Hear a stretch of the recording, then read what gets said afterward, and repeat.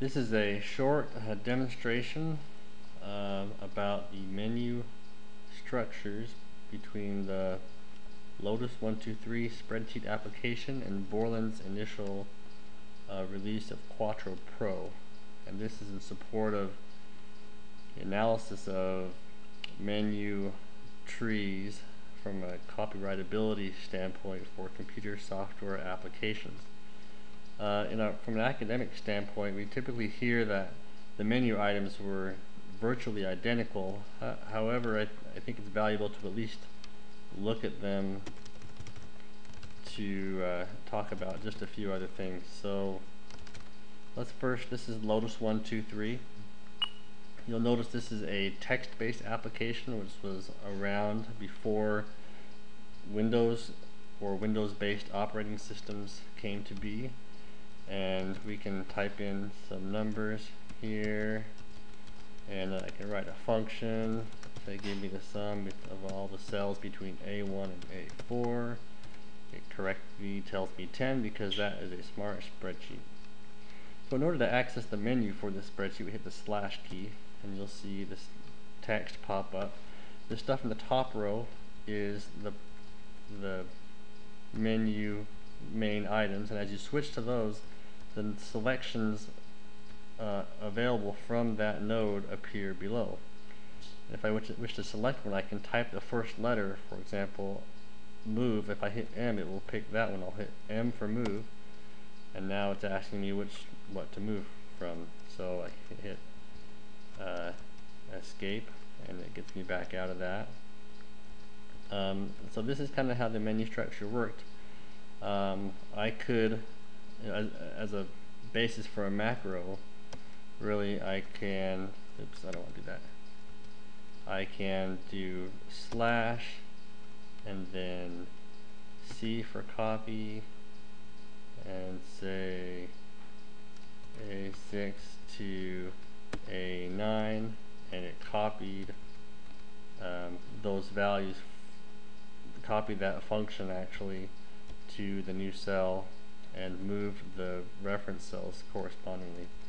So by just typing keys, I could access the whole range of functions available to the spreadsheet, which was pretty novel at the time.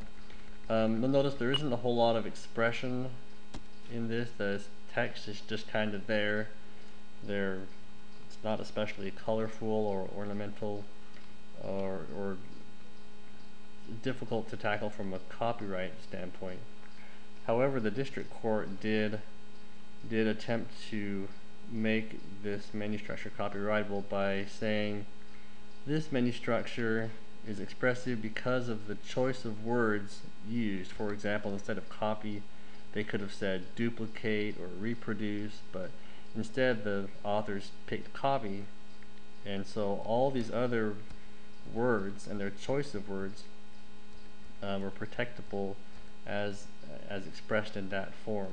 Additionally, I think it's discussed whether or not it could be copyrightable as a compilation of literal elements, and that still hasn't really worked its way very well through the court system. So let's kill this program, and let's go back and look at the initial version of Quattro Pro. First, let's look at, this is the Quattro Pro version that actually had the Lotus 123 menu structure in it. You'll see all the kind of same function. I can type in numbers, and the functions are the same. I can say the sum of A1 to A4, and it also gives me the right number.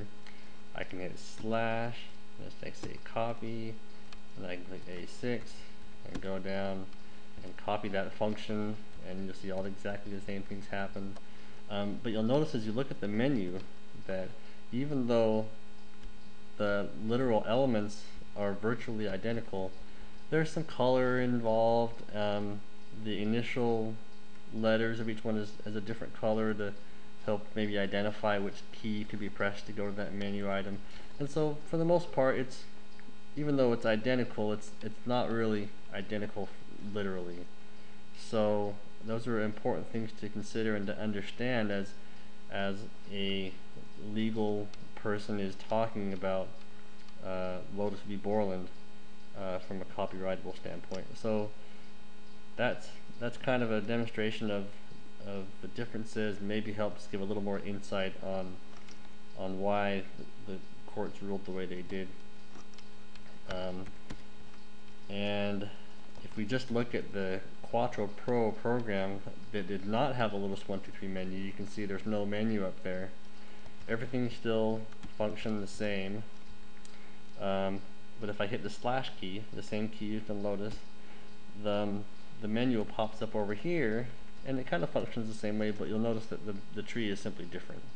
Functions the same. I can hit a column, and I can change the column width and change that to 4 for a smaller column, and I can then quit out of the menu structure. And so even though functionally it kind of did the same stuff, the menu item was different, but then that Lotus 123 menu was provided as an alternative to those who didn't want to learn the whole new menu system, and that has its own set of issues. So I hope you enjoyed the presentation, and hopefully it's beneficial to at least one other person besides myself. Thank you and goodbye.